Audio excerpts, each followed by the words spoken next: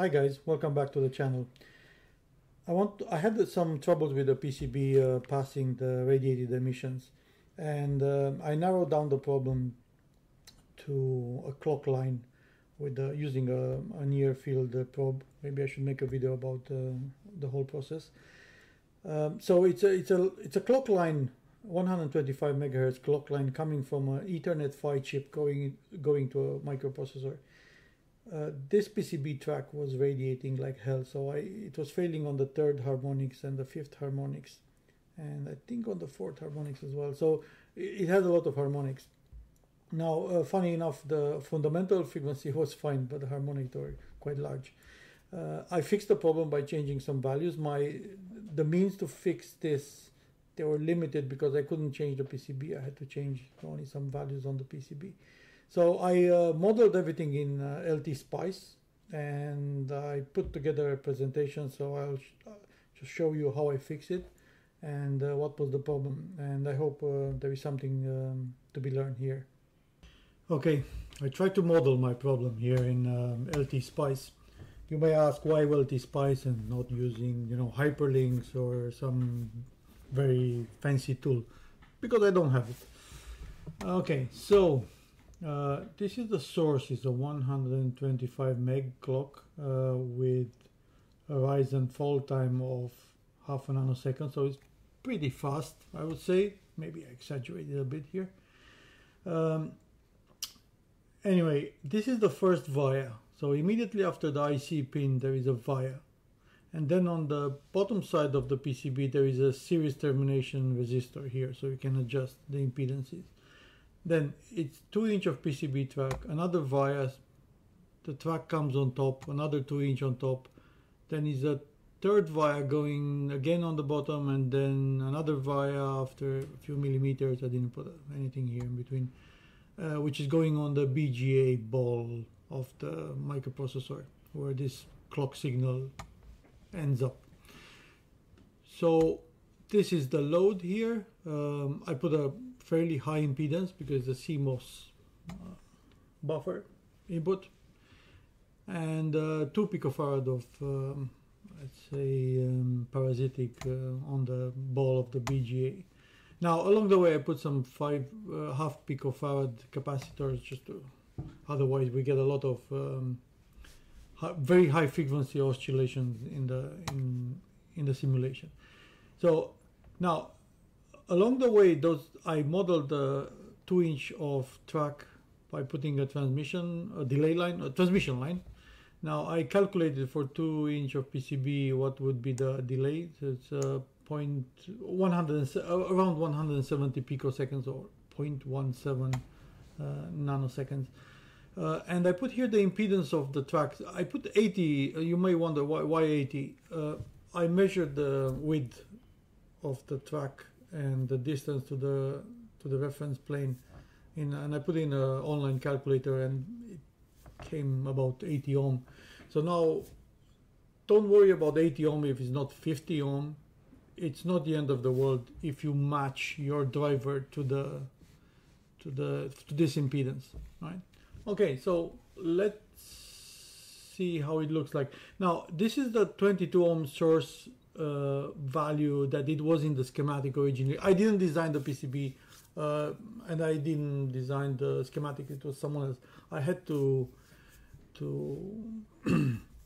go through emission testing, and the board was failing on some harmonics of this clock. So okay, let's see how it looks. So we simulate here, and when we launch the clock here after let's see how it looks. So you can see it has a lot of ringing. Here the amplitude, it's not great. It's actually over 3.3 volt.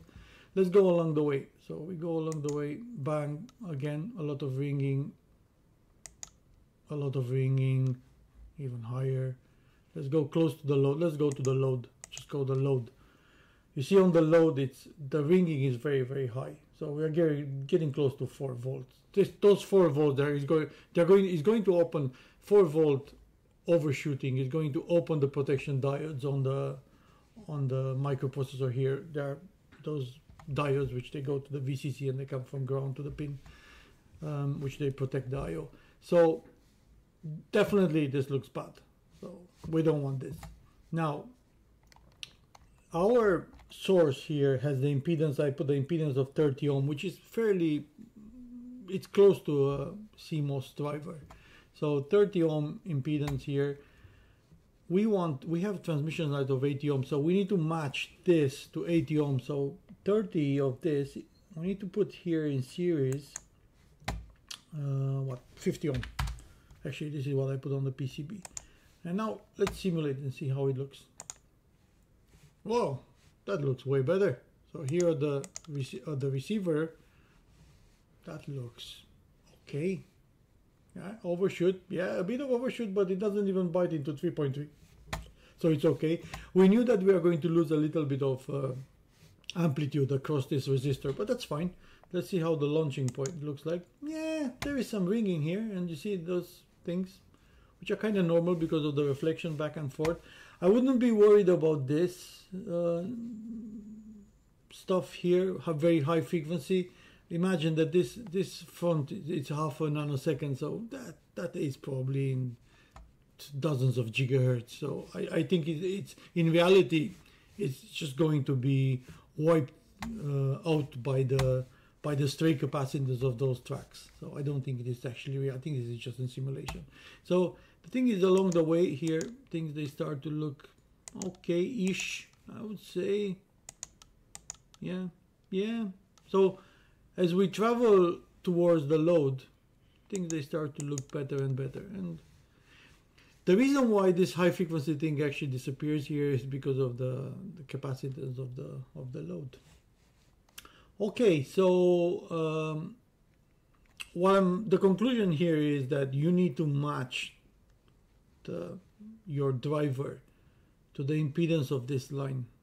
Now, I'm not sure if I modeled this very, very accurate, but I did my best. What I can tell, that I couldn't see those signals. I kind of saw this like this, but not with this resolution. Why? Because my scope doesn't have the bandwidth to show those signals like the simulation, but they were not far away from reality, what I measured. So anyway, putting the 50 ohm here instead of 22 ohm, it fixed the emission problem. Now, what you should do, other than just matching this with a series resistor, I have here another. See how I scroll to this. I have here what you should actually do in the first place. So you go from the IC, you have a series termination, and then you have a continuous track. You don't have vias, you don't have all those vias which they have their own parasitics. Just a straight track which goes on the same layer on top. You start on top, you go on top, or you start on the bottom, you go on the bottom. No vias in between, no parasitic inductance of the vias. Right, so let's see how this looks against this. So first this is this and this is that. Well, this looks way cleaner. You see, it doesn't have all that rubbish. Same here. Yeah, you have this reflection. This is because it's going back and forth and it's coming a few times over this transmission line. I wouldn't be very worried about this because this effect kind of fades away across the transmission line. Now I can't model here and move the probe across the transmission line, but you do realize that if it's like this at here and like this here, it will be something in between, in the middle of the line.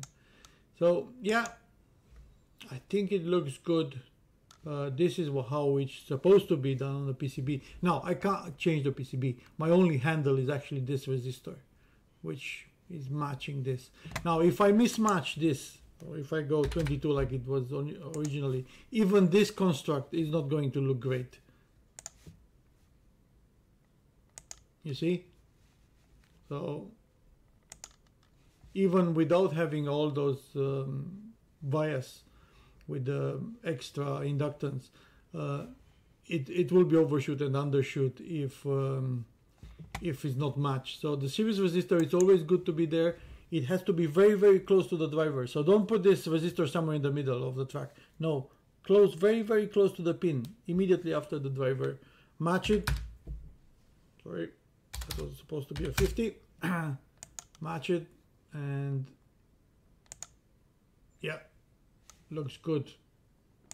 Me likey. Okay, this concludes my video. So this is how I fixed the problem by matching this resistor, and I made this board to pass the emissions. It was failing on higher harmonics, on the, I think on the 3rd and on the 5th harmonic of the clock, so 370 something megahertz. Okay, thanks for watching, and I shall see you on the next video.